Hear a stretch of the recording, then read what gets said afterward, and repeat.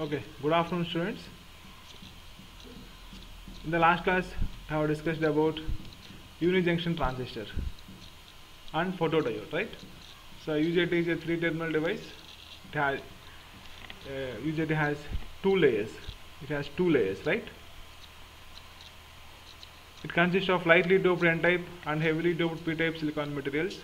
So the two bases B1 and B2 are attached to the both ends of N-type surface. It is also called as double based diode.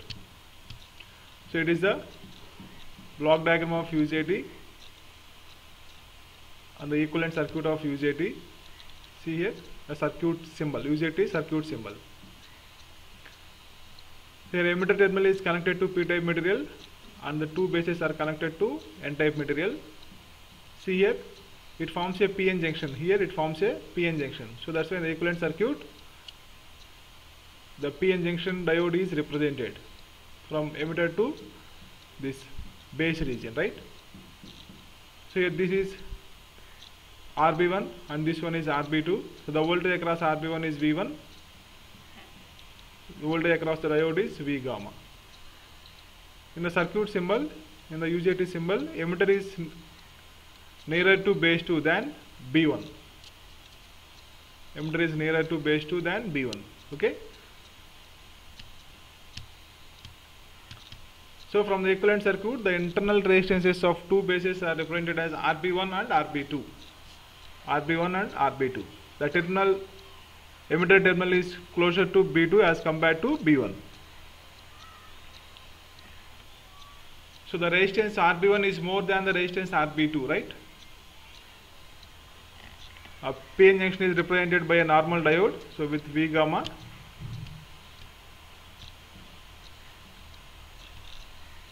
So when the emitter diode is not conducting, then the resistance between the two bases B1 and B2 is called interbase resistance. So that is interbase resistance RBB equal to RB1 plus RB2.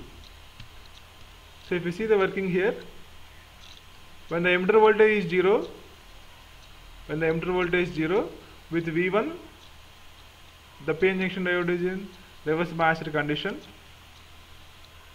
So there is no emitter current.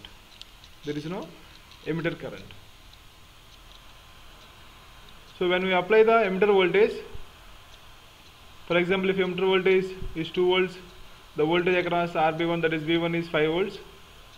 In this case, VE is less than V1. Then the diode remains in reverse biased condition, right? So when VE is greater than V1, the diode becomes forward biased and the emitter current is flowing, right?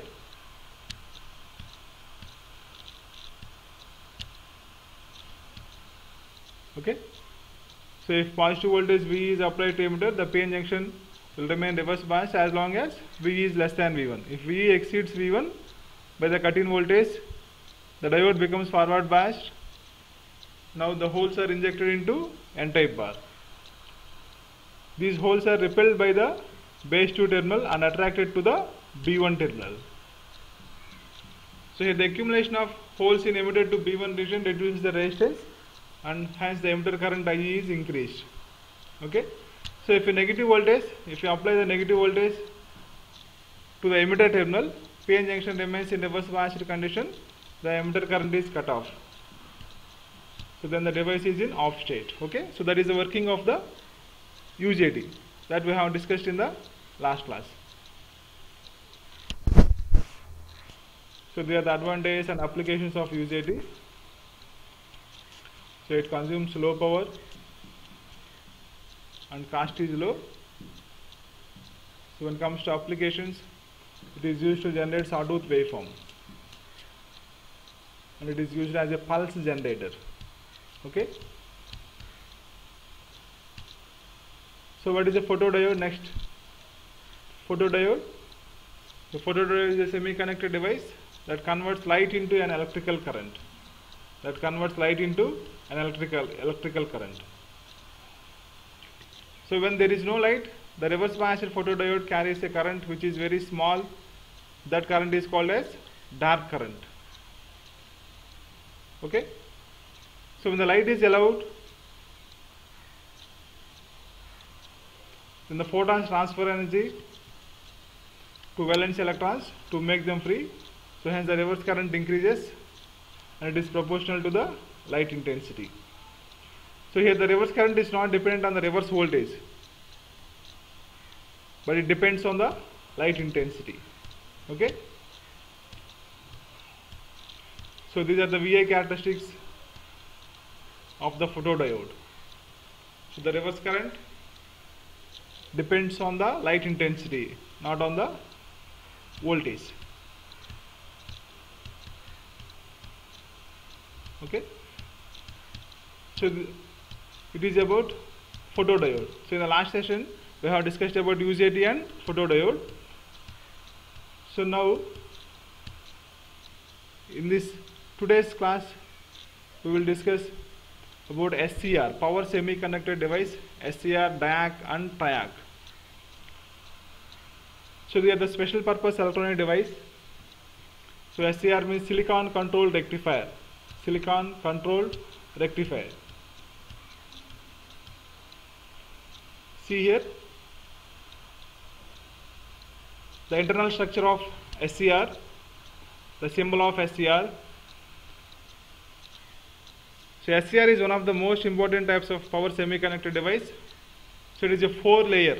It is a 4-layer. See here. So PN, PN. It consists of PN, PN. So it is a 4-layer, 3 PN junctions. Here it consists of 3 PN junctions. So it is a junction 1. This one is junction 2 and this one is junction 3. Okay. So SCR is a 4-layer PN, PN, 3 junctions J1, J2, J3 and 3 terminals.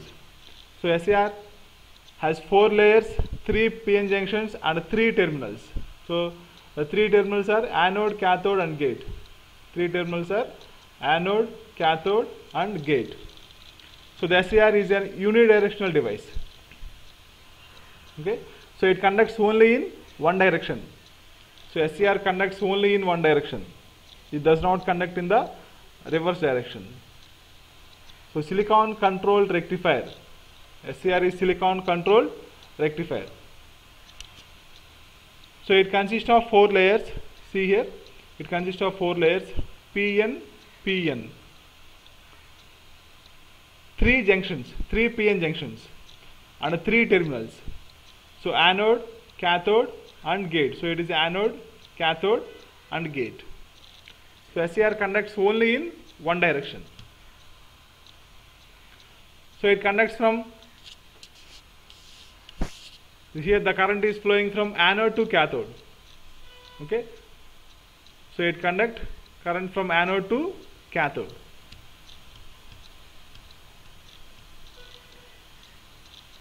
See here, if you see here it is a forward blocking mode. This one is forward conduction mode. In the forward blocking mode, we are not applying any voltage between the gate and cathode. We are not applying any voltage between the gate and cathode. Here we are applying the voltage between anode and cathode. So in the forward blocking mode, so in the first circuit, we are applying the voltage between anode and cathode, right? So in the forward conduction mode, here we are applying the voltage between anode and cathode and gate and cathode. Okay. Here it is junction J1, it is J2 and J3.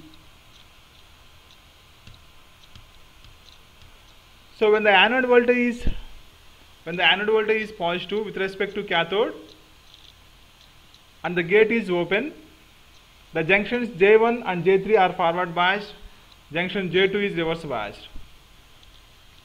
So in this case only a small leakage current of the order of few milliamperes flows from anode to cathode. Okay. See here, when the anode voltage is made positive with respect to cathode. So when the anode voltage, here we are applying the voltage between anode and cathode. When the anode voltage is positive, so if you apply the positive voltage to the anode terminal, right?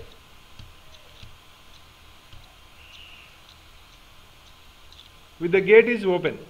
The junctions J1 and J3 are forward biased and J2 is reverse biased. So in this forward blocking mode, so if you apply the positive anode voltage and the gate is open, right? Here the gate is open. We are applying the voltage between anode and cathode. So in this condition, the junctions J1 and J3 are forward biased. Okay? So junctions J1 and J3 are forward biased and junction J2 is in reverse biased condition.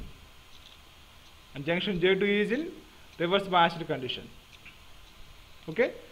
So then there is no current flowing from anode to cathode. Only a reverse saturation current or leakage current is flowing from anode to cathode. Right? So when the anode voltage is positive with respect to cathode, with gate is open, the junction J1 and J3 are forward biased and junction J2 is reverse biased. So in this case, only a small leakage current flows from anode to cathode, that is in the order of few milliamperes. Okay, a small leakage current is flowing from anode to cathode.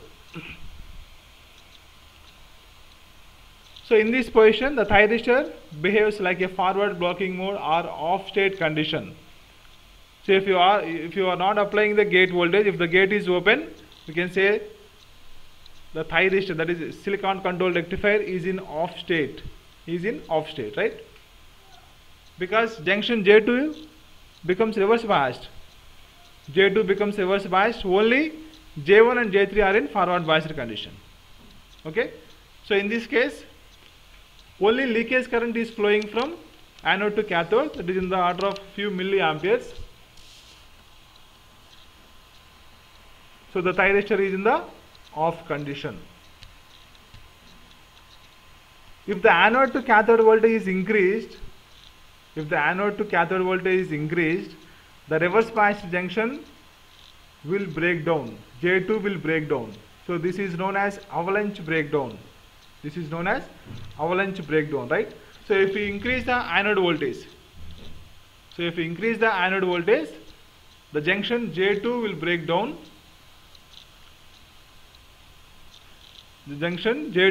down. So that voltage is called as forward breakover voltage. The voltage at which the junction J2 break down, that voltage is known as forward breakover voltage. Okay?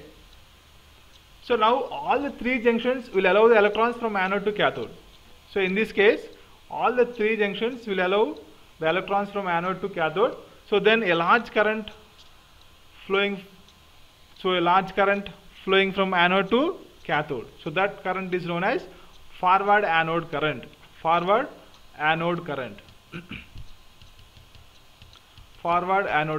See here. So it is a forward blocking mode. Okay. The first circuit is the forward blocking mode. In this case, we are applying the voltage between anode and cathode with the gate is open. So in this condition, junctions J1 and J3 are in forward biased condition, J2 becomes reverse biased, right? So then only leakage current is flowing from anode to cathode. Okay, so that is in the order of few milliamperes. So if we increase the anode voltage, then the junction J2 will break down.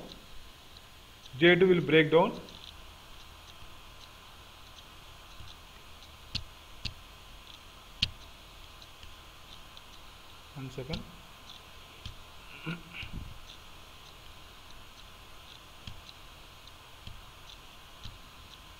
Okay, so if we increase the anode voltage, then the junction J2 will break down. Then the anode current is flowing from anode to cathode, right? See here, if the anode to cathode voltage is increased, the reverse bias junction J2 breakdown, this is known as avalanche breakdown. So the voltage at which the junction J2 break down, that voltage is known as forward breakover voltage. So at which voltage the junction J2 breaks down, that voltage is called as forward breakover voltage. So here all the three junctions will allow the electrons from anode to cathode, and a large current will flow from anode to cathode. This is known as forward anode current. Forward anode current. See here what is latching current and what is holding current. So holding current means, it is the minimum anode current required to maintain the thyristor in off state. So latching current, it is the minimum anode current required to maintain the thyristor in on state immediately. Okay, so it is about latching current and holding current.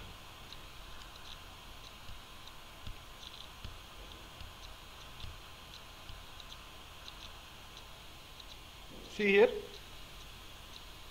when the cathode is made positive with respect to anode, so it is the reverse biased condition. When the cathode is made positive with respect to anode, see here,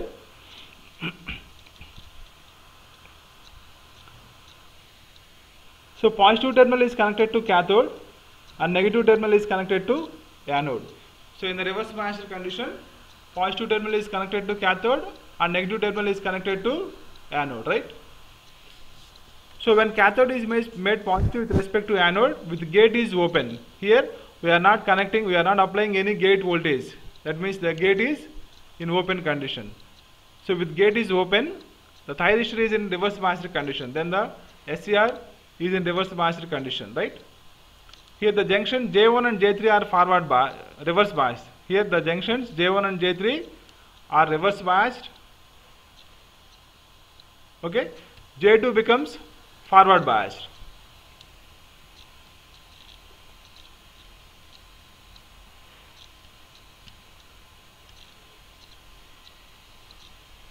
Then a small leakage current in the order of microamperes, so is flowing through these junctions. A small leakage current is flowing, right? So that is in the reverse biased condition. Next, if you see the VI characteristics, see here, these are the VI characteristics of SCR. VI characteristics of SCR. So VBO, it is a breakover voltage. IL, it is a latching current. IH, it is a holding current. IG is a gate current. So VBO is a reverse breakover voltage. Reverse breakover voltage. Okay.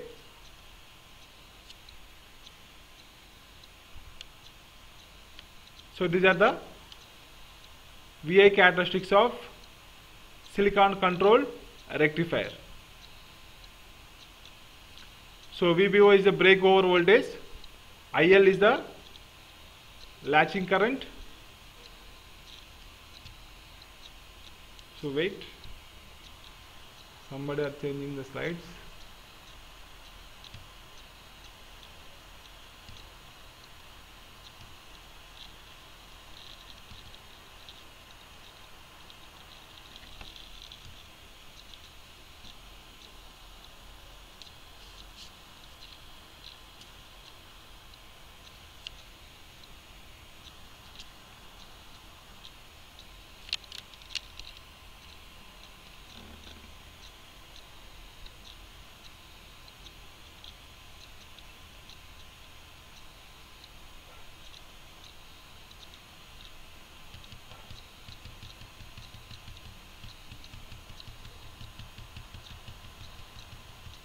So 1 second.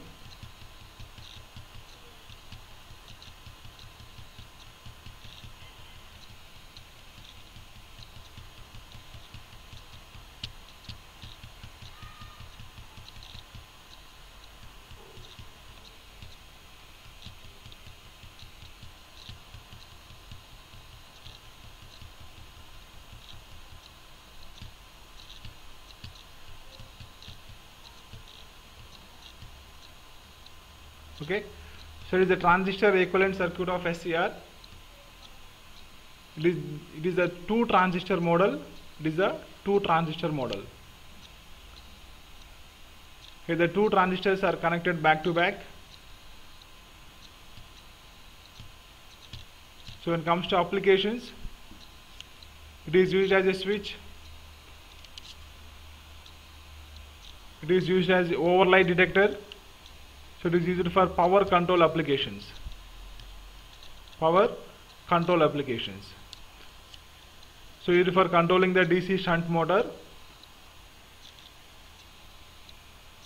So SCR can be used as a switch, overlay detector, and controlling the DC shunt motor.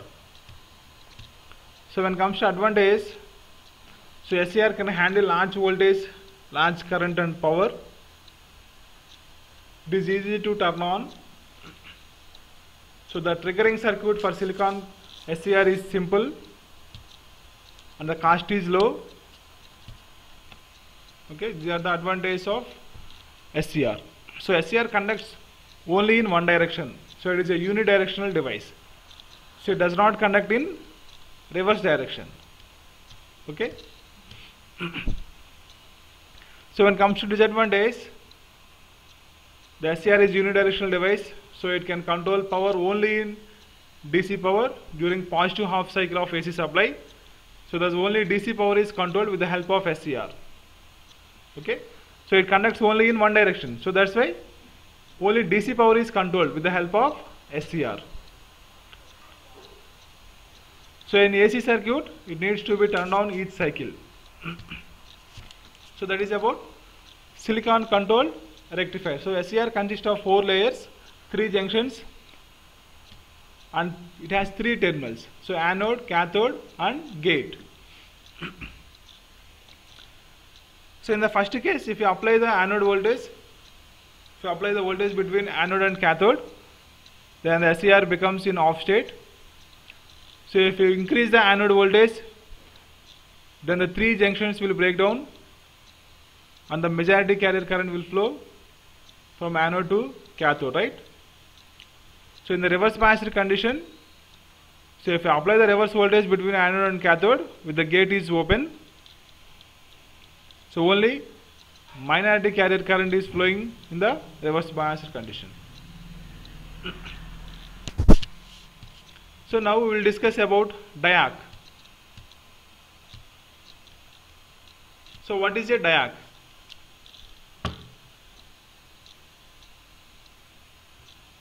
So DIAC is a two-terminal device which can conduct in either direction. Hence it is called bidirectional device.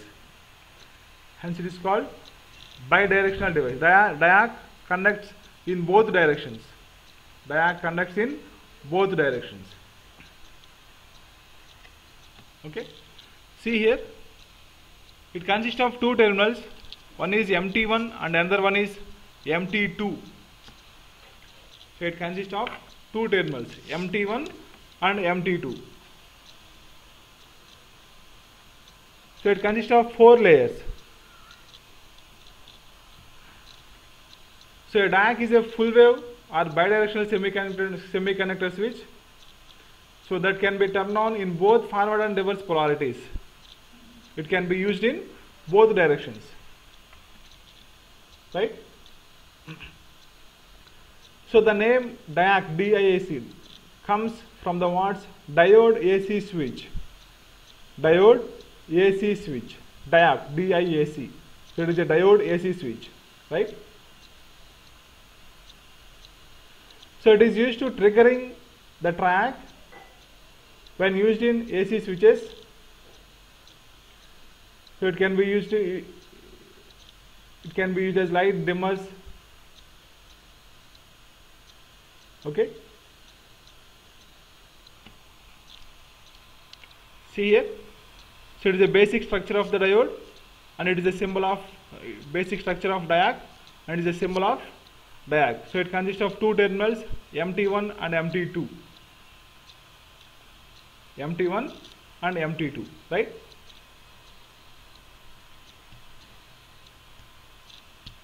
So it consists of 4 layers. It consists of 4 layers. N1, P1, N2, P2 and P1, N2, P2, N3. So it consists of 4 layers and it consists of 2 terminals, MT1 and MT2. So these terminals are connected to P regions of silicon separated by N region.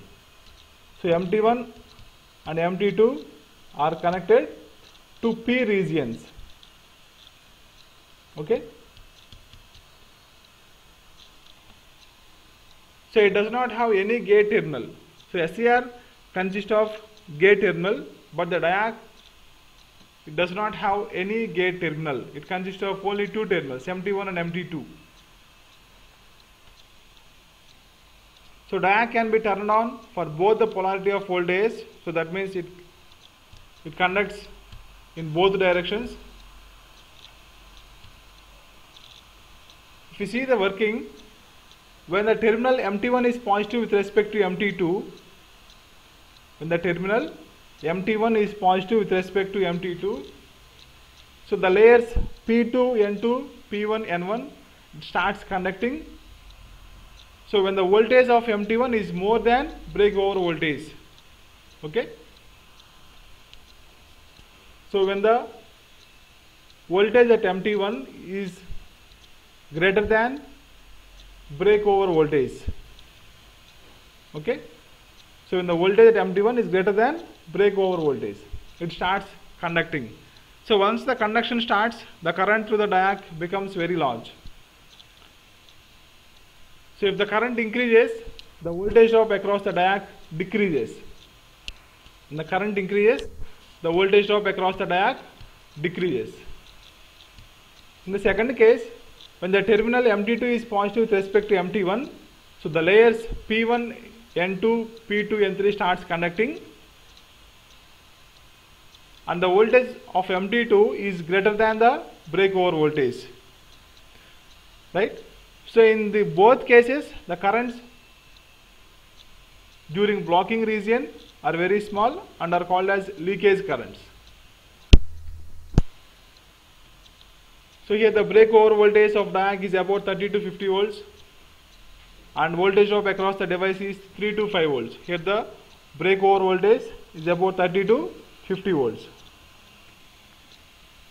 As compared to TRIAC, the operating characteristics of DIAC is similar, but it has no gate terminal.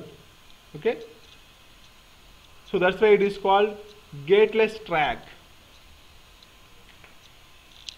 Gateless TRIAC. So DIAC consists of only 2 terminals, MT1 and MT2. There is no gate terminal in DIAC.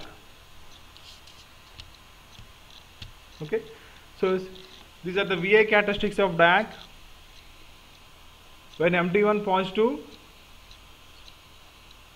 so if you apply the voltage at MT1 more than the breakover voltage, then the diode conducts in one direction. So in the second case, if you apply the more voltage at MT2, if you apply the voltage at MT2 more than the breakover voltage, then the diode conducts in reverse directions. The diode conducts in reverse direction, right? If you see the applications of a diode,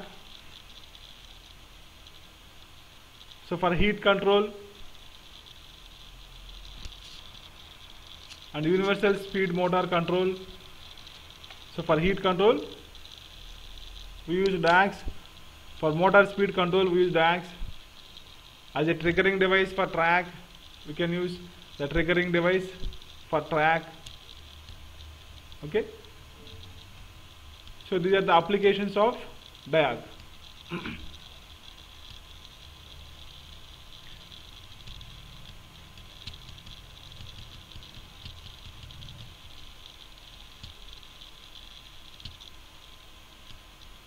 Okay.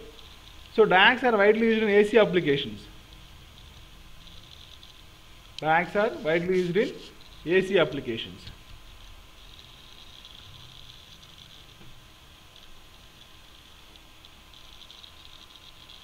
So it is a two-terminal device which can conduct in either direction. So hence it is called bidirectional device. So DIAC is a bidirectional device. See the structure of DIAC. See here. The layers are, so it is N3, P2, N2, P1, right? So it can conduct in both directions. It consists of 4 layers, N1, P1, N2, P2. See here, N1, P1, N2, P2. So N1, P1, N2, P2, right?